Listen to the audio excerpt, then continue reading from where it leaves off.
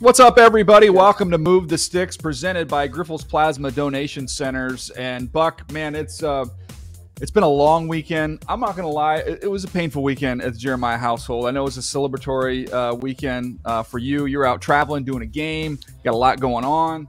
But man, we're gonna get to that one. We're gonna get to that one in just a second. But I do want to tell everybody this is NFL kickoff week, so we're not gonna get too stuck on college football. We're gonna talk about some of the big college football games. We're going to get to the big Thursday night game, Rams-Bills, have some fun with that one.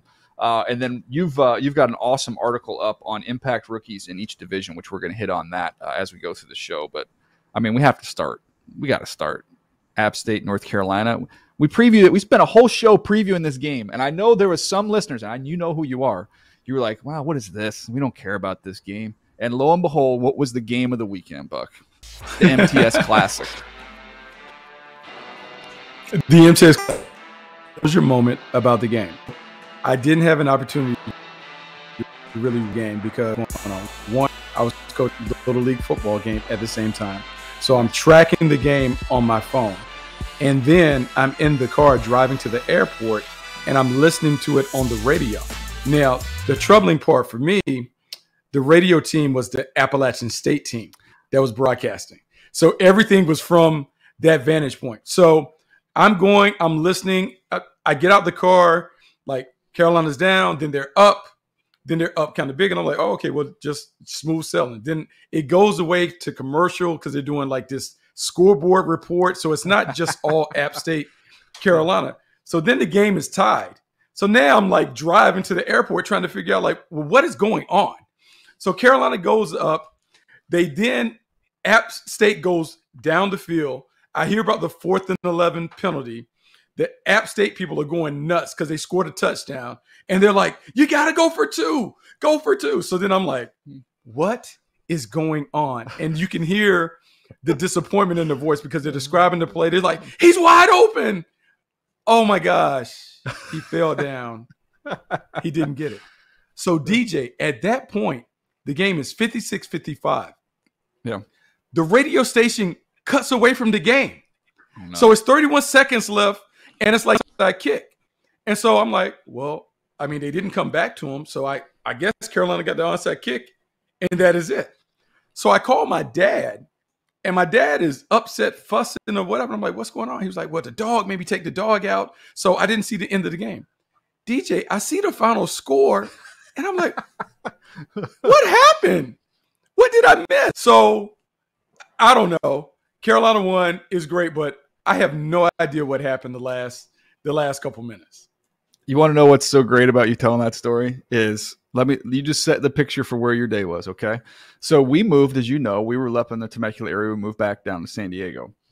So my daughter had a nail appointment and needed to go to the chiropractor but we had the appointments already scheduled up in Temecula. Okay. So I'm like, you know what? It's fine. I'll take her up there. So I'll just listen to the game on the radio on the way up there.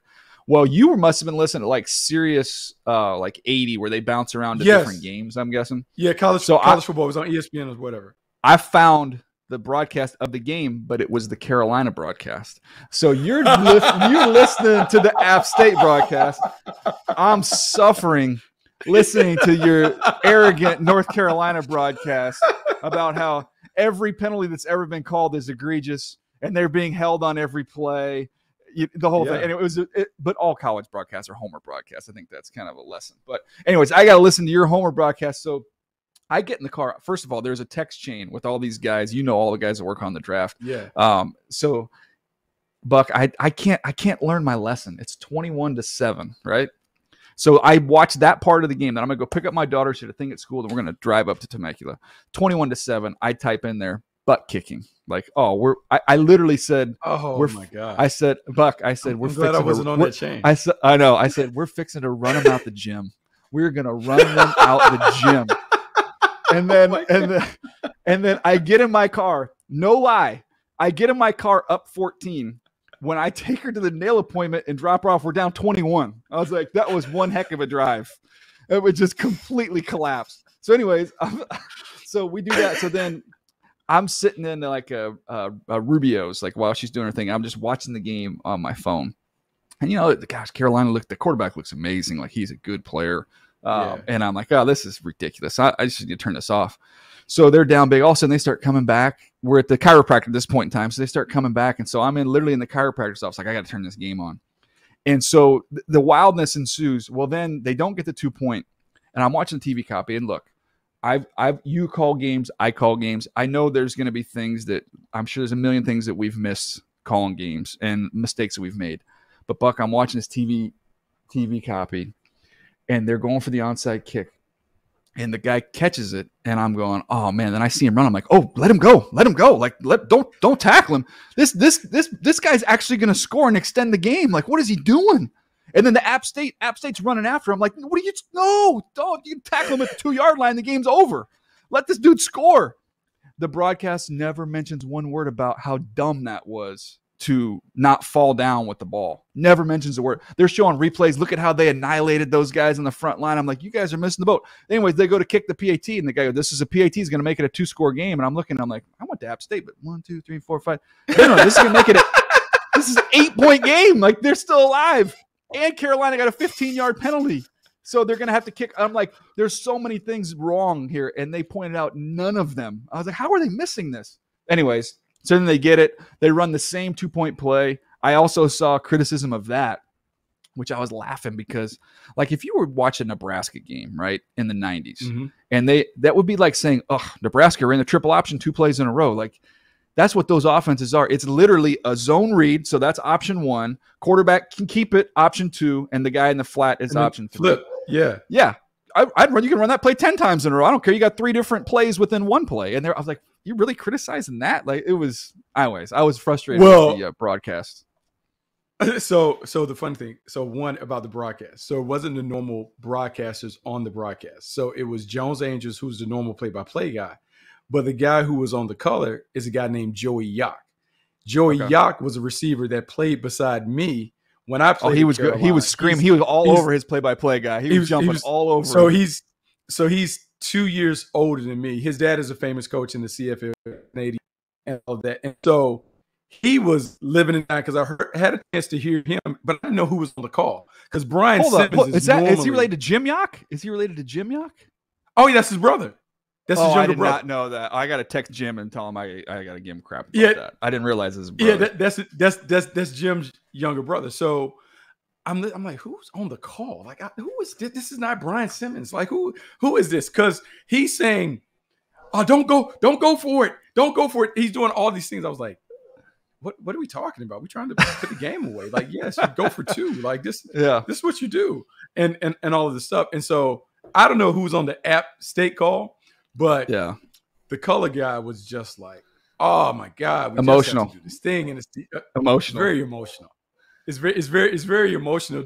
The ebbs and flows, and it's a mountaineer day, and so then I'm trying to figure out what happened on 4th and 11 on the penalty, right? Because App State, the penalty comes up. Yes. Yeah. First, I'm like, it was a very questionable. It was a questionable call. I'll leave that one. It was a questionable call. I'll give you that one. The questionable. But the bigger lesson that I've learned, not only the App State game, but in college football and all these things, DJ, more games are lost than won. Yeah. Like, if you can just teach your team to not give the game away, you'll win games. Because I'm watching the App State Carolina game. I watched the Notre Dame LSU Florida State. Yeah. Florida State is down there, and you're like, Greg McElroy is like, let them score. But then the defense for me is like, no, as long as you got to play, you got a chance. And then they run the toss sweep, and he puts it on the ground. And you're just like, you know what? Why of all plays, by the way, why are you doing that? Like, college football is so great because you're living and dying on 18 to 22-year-olds, and you just don't know what is going to happen. It's unbelievable. Just an unbelievable weekend.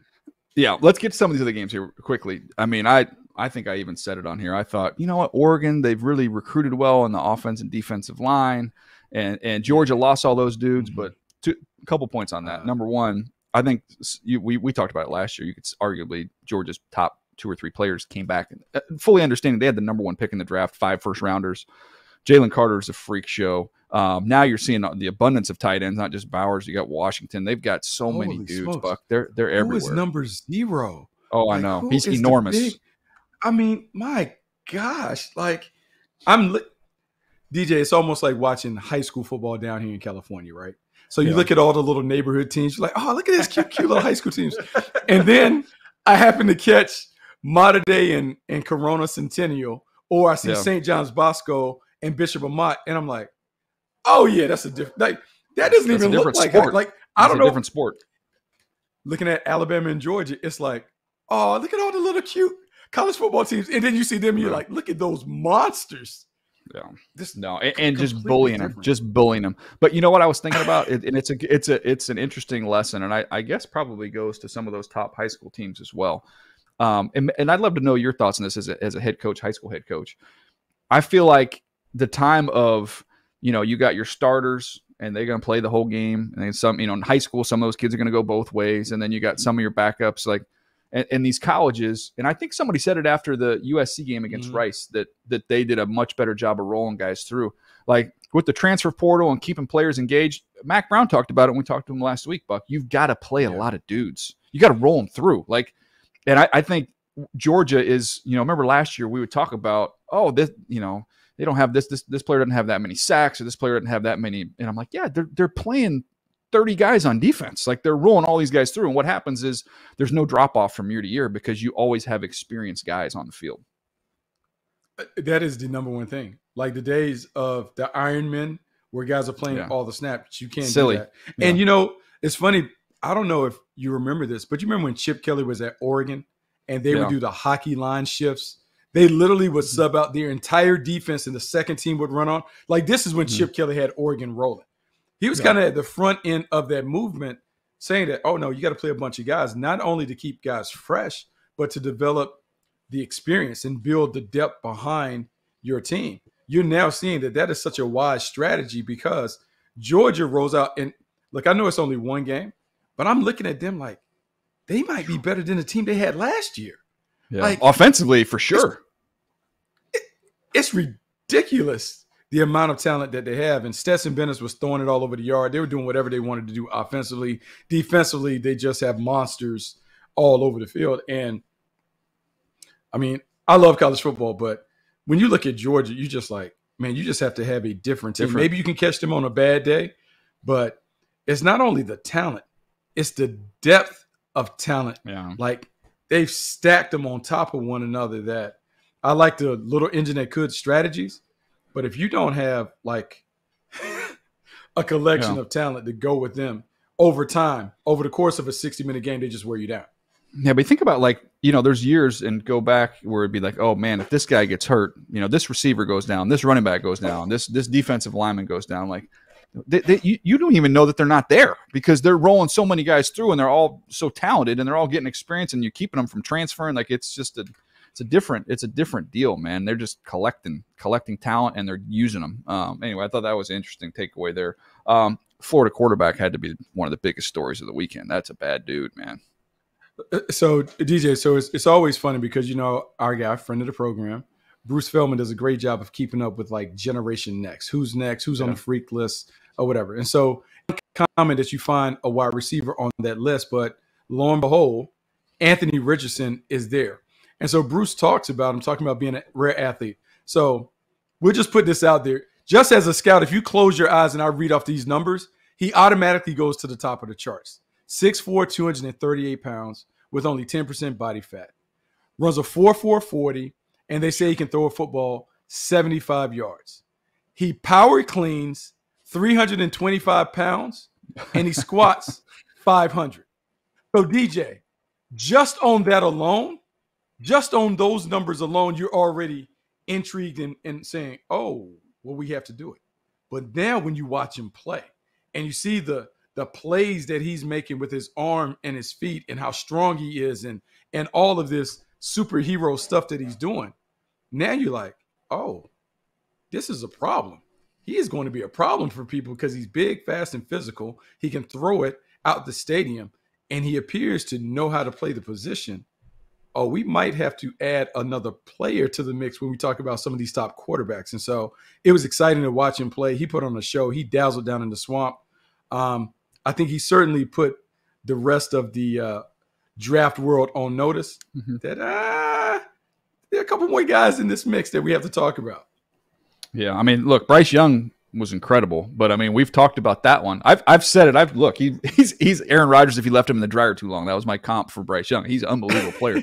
But you know how it is when you get into the spring and you see that dude next to Bryce, like those are two different dynamics. And you have in your head Josh Allen, Justin Herbert. Even though Mahomes isn't tall, he's a big, strong dude. Like this is different. It's just going to look a little bit different when you see that. So that's going to be a fascinating evaluation as we work towards draft season. Real quick, Buck, before we take a quick break here, Ohio State, Notre Dame, kind of a slog. I thought we might see a little more explosiveness. I thought Ohio State was kind of almost content to say, okay, we'll just kind of grind through this and get out of here with the win. Notre Dame, Coach Freeman, they had those guys ready to play. They were physical. But at the end of the day, just kind of one of those games, just kind of they hung in there. But Ohio State, you felt like was the better football team. Yeah, you felt like it was a better football team. I think we were surprised, though, because you expected Ohio State's offense to pick up where they left off the last time we saw them, where they were throwing the ball all over the yard. And it was an explosion. We didn't see that. I thought C.J. Stroud played. It was solid. I thought it was a solid overall performance in those things, but it wasn't what we anticipated in terms of like the bright lights and the fireworks that we have seen from this offense in the past. I'm sure they'll eventually get to that, but in this game, you just didn't see it. So I guess it left you wanting more. And then when you think about his play and then you watch Richardson and those guys light it up, he just kind of goes to the back pages because it wasn't one of those A-level performances that we're accustomed to seeing from C.J. Stroud. Yep, we'll see. He's got a lot of time left, a lot of year left. See if he can put together some big games. I'm sure he will with all the weapons he's got.